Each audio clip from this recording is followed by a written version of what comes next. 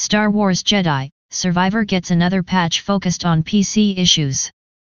The fourth patch hit consoles earlier this week and landed on PC last night. The main fixes will soften hitches during traversal, improve performance for VFX, and update data handling when toggling ray tracing, improving non-raytraced performance. R. James called ray tracing a big drain on a game that needs every frame it can get, in his launch performance analysis. So hopefully the fancy graphics option continues to get some love.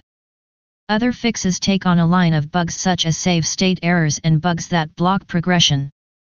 You can read the full list of fixes here. EA and developer Respawn have also shared a list of known issues that are being worked on for future patches. Here are a few known PC issues. PC only, improving performance on newer i7 and i9 CPUs that have efficiency cores. PC only, general performance improvements to improve both CPU and GPU utilization while reducing idle time, both with and without ray tracing. PC only, improving some hitching which can be attributed to streaming ray tracing data, assets, and a gap in our pre-built shaders.